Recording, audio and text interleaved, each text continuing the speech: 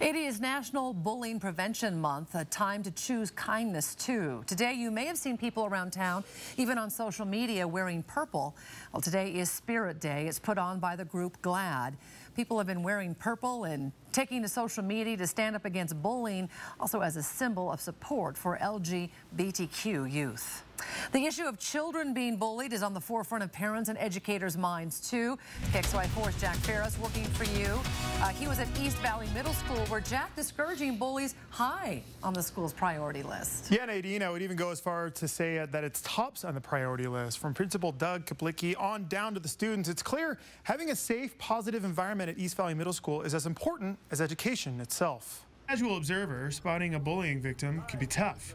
But for the faculty and staff at East Valley Middle School, the educators who spend the day around students, it's all too obvious. They're showing up to school, they're, timid, they're walking down the halls. Some of them don't come to school, so we get calls from parents where they're not coming to school because of that, where they're not doing their academics, they're not participating in sports and just, living their full potential. To combat bullying within the hallways and classrooms of the school is one thing, but as the students will tell you, the bullying war is being waged online.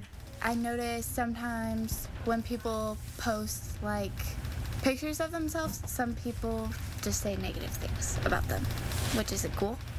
I've seen ugly, gay. It's here that the school administrators need help and able to consistently explore the many avenues of modern social media all the time. However, once a complaint is made, regardless of how harmless it may seem, immediate action is taken.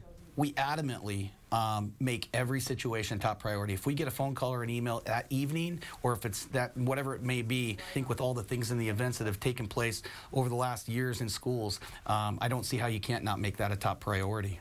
It's this stern stance against bullying that seems to be rubbing off on the East Valley students. Been coming up with this unity tree where later on in the year we're gonna put leaves and you're gonna write something to help a friend out with their day or help stop bullying. Later on we want to have multiple trees, so if your name's on it, someone can write thank you and you can take it off. Nadine, once a month, there's a team of teachers that get together at East Valley and share ideas on how to identify and prevent bullying. Students like Sydney, Mikael, and Megan also offer their experiences and advice. Reporting from studio, Jack Ferris, KXLY4 News. Thank you, Jack.